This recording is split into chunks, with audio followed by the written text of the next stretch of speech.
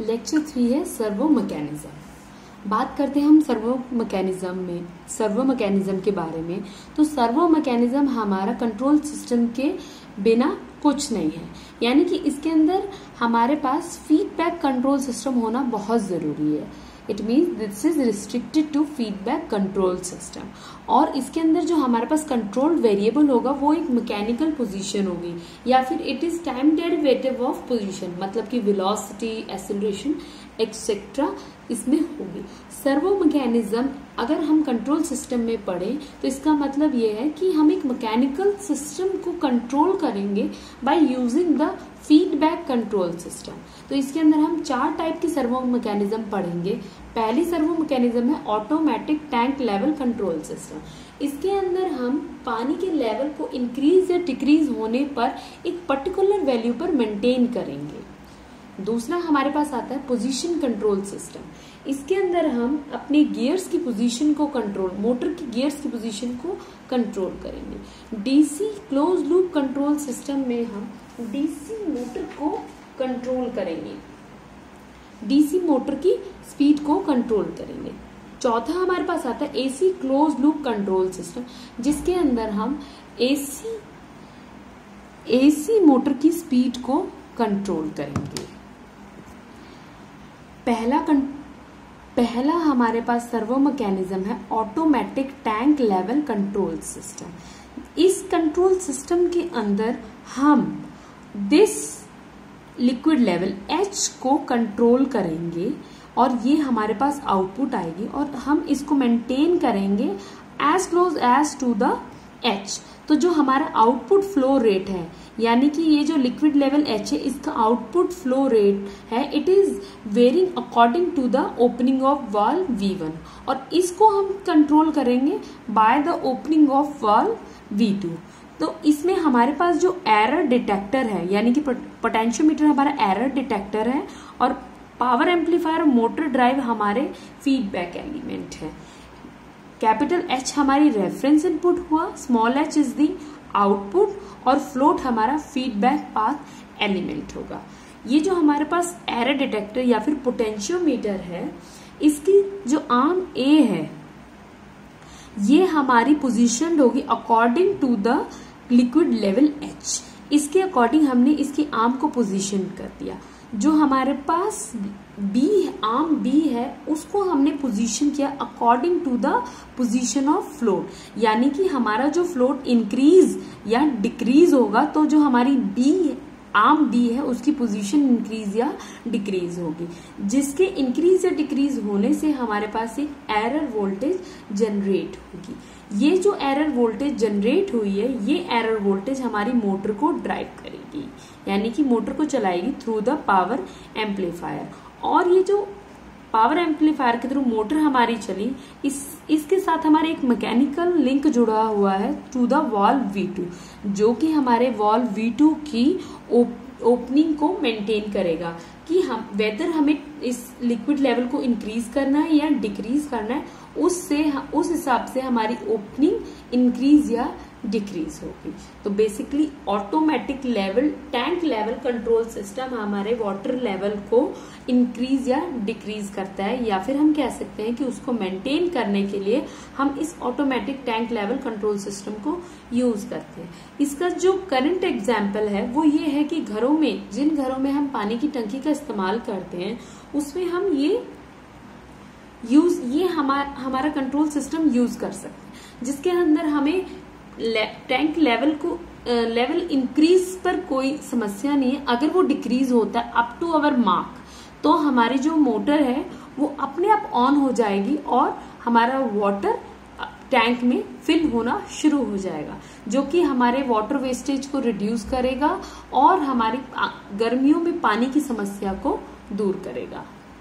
हमारा अगला टॉपिक है पोजीशन कंट्रोल सिस्टम।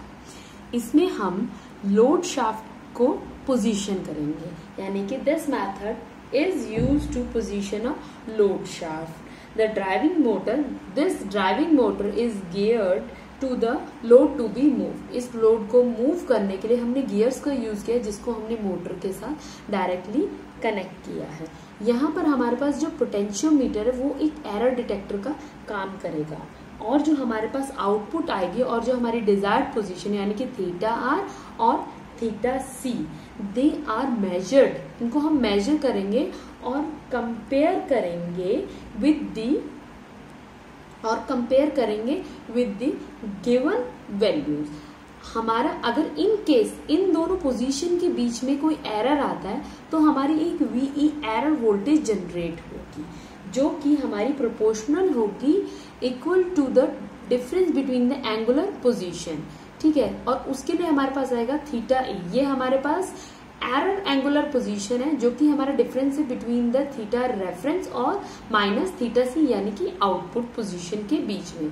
तो अगर हमारे पास ये 0 से ज्यादा वैल्यू आती है तो हमारे पास एक एरर वोल्टेज जनरेट होगी, जो कि एम्पलीफाई होकर हमारे जनरेटर के पास जाएगी और जनरेटर की फील्ड करंट को कंट्रोल करेगी, और साथ में ही एक आर्मेचर वोल्टेज प्रोड्यूस करेगी या फिर सप्लाई करेगी हमारी मोटर को, जो कि हमारे गियर्स को ड्राइव करके हमारे लोड की पोजीशन को मेंटेन करेगी। तो बेसिक फिनोमेना इस मेथड का ये है कि हमने अपने एक लोड के शाफ्ट को पोजीशन करने के लिए एरर पोटेंशियोमीटर का इस्तेमाल किया है, जो कि एक एरर डिटेक्टर है, जो कि हमारे गियर्स और लोड शाफ्ट की पोजीशन को मेंटेन करता है, उनके बीच में एंगुलर पोजीशन को देखता है। इनकेस अगर एक डिफरेंस प्रोड्यूस होता है तो एक एरर वोल्टेज जनरेट करके एम्पलीफायर से जनरेटर को देता है, जो कि अपनी फील्ड करंट को कंट्रोल करता है, और एक आर्मेचर वोल्टेज प्रोड्यूस करता है मोटर को, और मोटर हमारे गियर्स को एक्टिवेट करके लोड की शाफ्ट पोजीशन को कंट्रोल करती है। तो जो हमारी ये पोजीशन कंट्रोल सिस्टम है, इसकी बहुत सारी एप्लीकेशंस हैं, जिनमें कईयों को हम मशीन पोजीशन टूल के नाम से जानते हैं।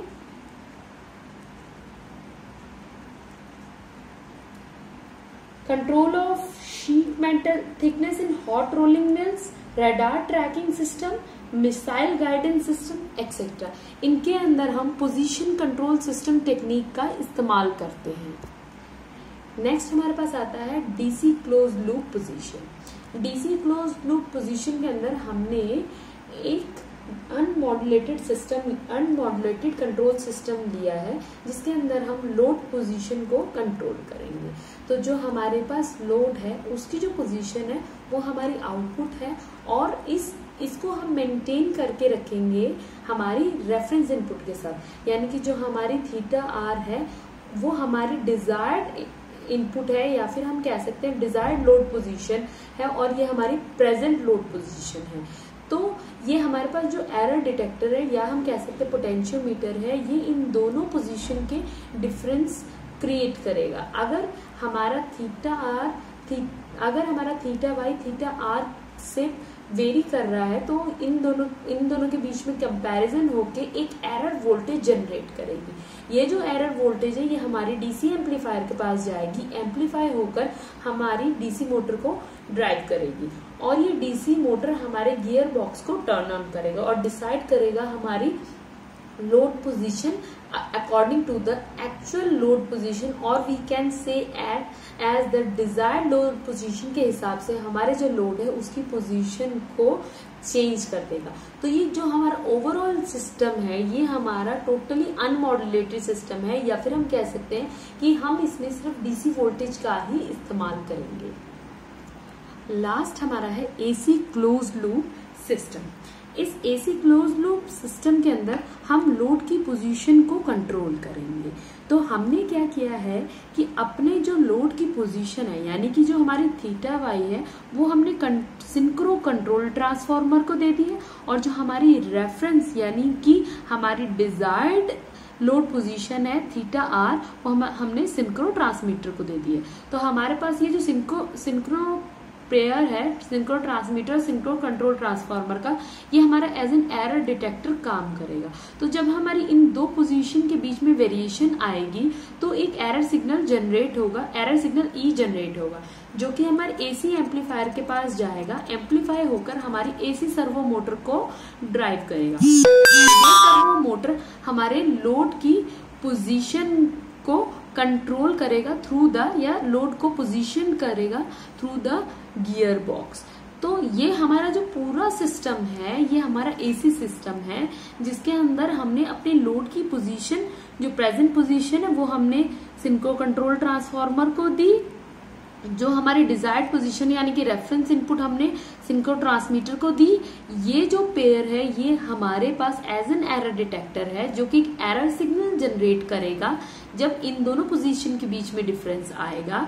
ये एरर सिग्नल हमारे एसी एम्पलीफायर से एम्पलीफाई होकर हमारी एसी सर्वो मोटर को टर्न ऑन करेगा या फिर ड्राइव करेगा। ये एसी सर्वो मोटर हमारी लोड की पोजीशन को चेंज करेगा थ्रू द गियर बॉक्स। तो ये हमारे पास है AC close loop control system.